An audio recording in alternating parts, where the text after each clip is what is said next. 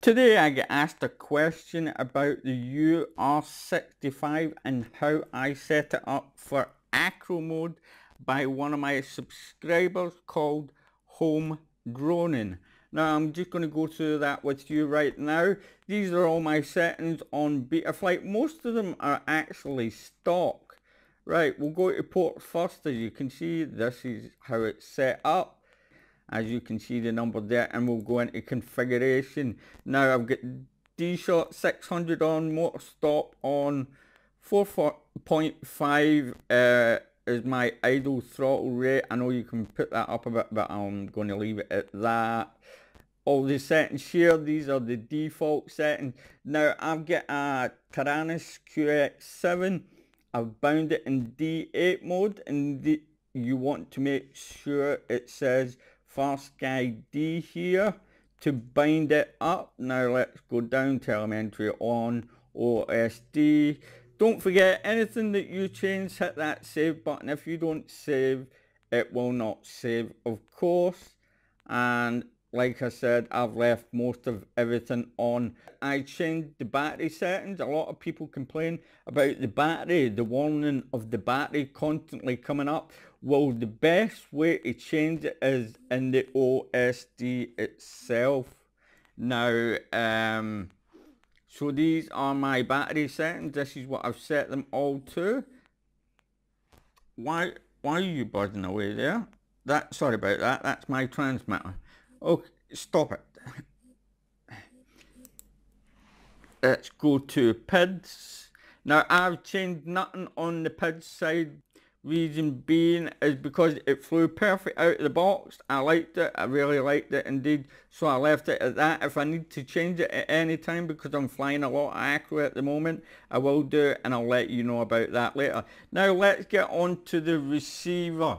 And this is how I've got auxiliary 1 is my arm switch, and auxiliary 2, it's a 3 switch.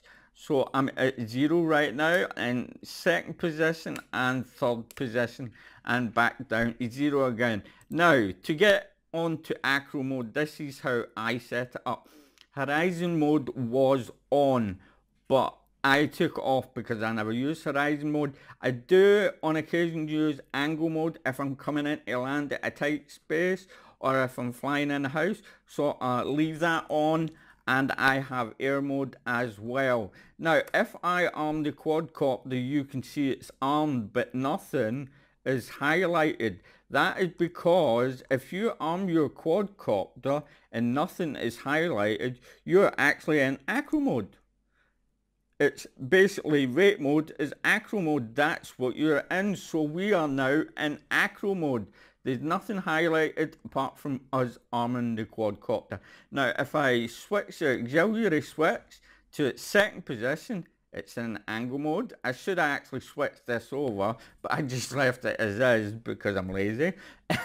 And if I flip it to the third position, I'm now in air mode. Now if I flip it back to its normal position, that's me back into Acro mode. Simple as that.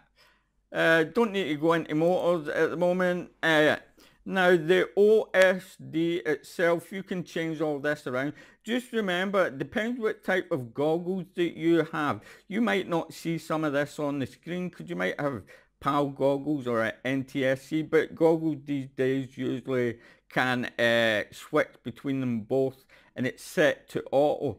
If not, then just drag and drop whatever you want further in the screen, and you should be able to see it on your goggles.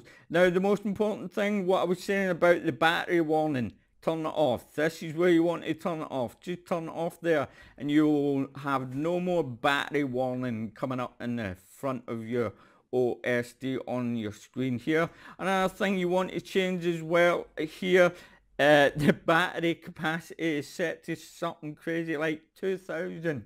Change it to whatever size of battery you're using, and they're usually 250 milliamp batteries, and that's what you want to change it to.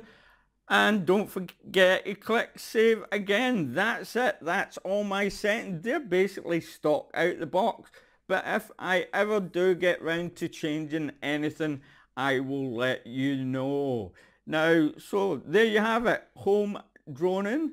These are all the settings. Thanks for watching this video. Don't forget to like and subscribe. And as always, my friends, you can't see my thumb, but happy flying.